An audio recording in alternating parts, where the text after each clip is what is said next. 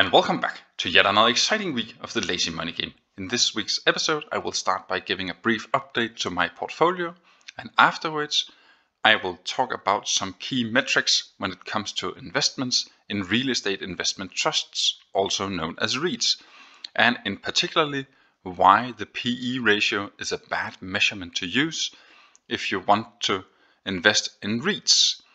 So I will explain the difference between earnings per share and funds from operations, and why funds from operations makes more sense when it comes to investments in these REITs.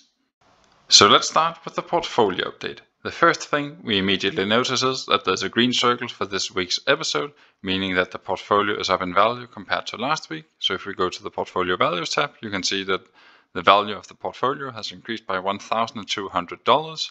And at the same time, you can see that the cost has not changed, so I have still not purchased anything. And if we look at the overview, and let me just scroll up here, just so you can pause the video if you want to see the specifics of how the companies has developed within this week. If we then continue to my favorites tab, namely the dividends tab, then we can see that there has actually not happened anything within this week, since I'm still on $355 for this month so far. And if we scroll to the right here, we can see that the year-to-date dividend for 2021 has actually already surpassed what I received last year, and with a little more than 5 months to go of the year, I'm actually pretty happy with this result, because that means that I have 5 months left to earn more passive income than what I earned the entire last year. If we then turn to the question why we should use funds from operations instead of earnings per share when it comes to REITs, then you can see here on Seeking Alpha, when I'm looking at STOR Capital, which is a REIT in my portfolio, you can see here that they are using price divided by funds from operations instead of the classical PE ratio. So let me try to explain why funds from operations makes more sense when we are talking about real estate investment trusts investments. So first of all, what is the issue by using earnings per share? Well, earnings per share divides the net revenues, meaning revenues minus all costs, by the number of shares. Then the problem with using earnings per share is that certain costs are non-cash, such as depreciation and amortizations, which are accounting procedures to deduct the cost of long-lived assets over a specified number of years. So what are some good examples of long-lived assets? Well, if you are using accounting terminology, then you usually refer to property, plant and equipment as long-lived assets. And when it comes to real estate investment trusts, there is no way around it. They have a lot of property, since that is actually their main product. The issue now arises since non-cash expenses distort the amount of money available for dividends as reported by earnings per share.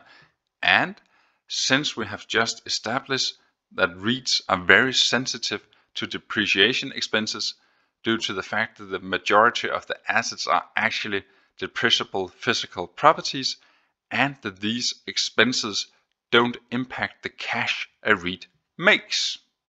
So now that we have established why earnings per share is a bad metric to use, since it doesn't handle the cash flow that well, then let's turn to funds from operations and see why this is a better metric to use. So funds from operations is equal to the REIT's net income excluding gains or losses from sales of property and adding back real estate depreciation.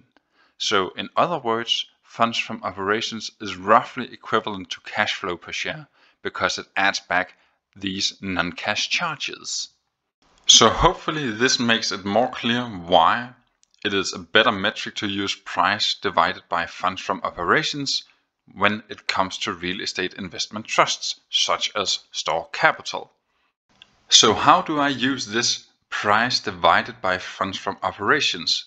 Well, I view it very similarly to how I would view a PE ratio, meaning if the stock is trading above a PE ratio, or in this case a price to funds from operations above 15, well, then I should really consider if it's an investment that I want, because they should grow their business with the same percentage points as their price to funds from operations is. So in this case of STOR Capital, meaning that the company should grow around 20% a year in order for this to be worth my money to invest in.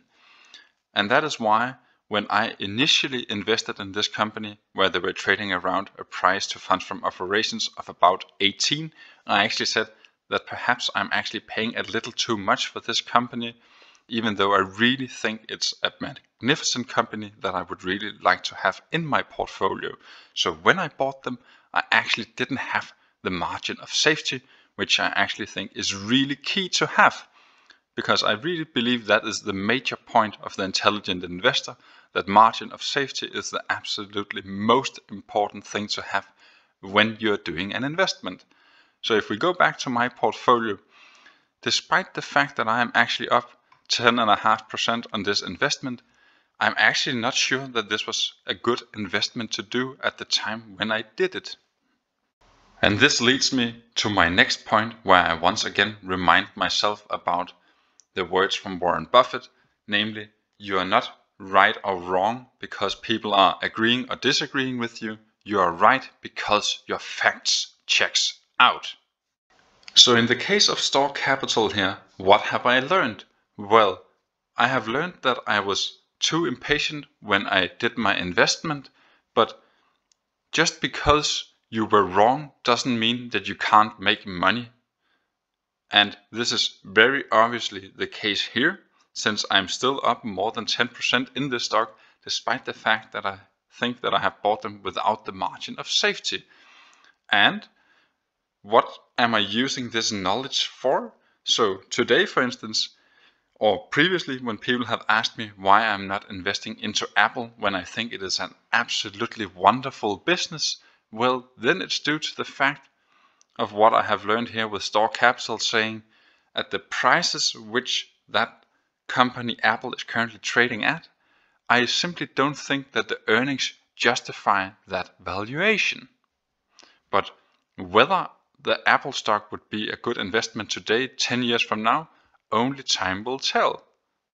So that actually sums it up for yet another exciting week of the Lazy Money Game. So hopefully you now know the difference between earnings per share and funds from operations, and why it makes much more sense to use funds from operations when it comes to investments in real estate investment trusts, due to the fact that funds from operations takes these non-cash appreciation and depreciations into account when it comes to physical properties, which are the majority of real estate investment trusts.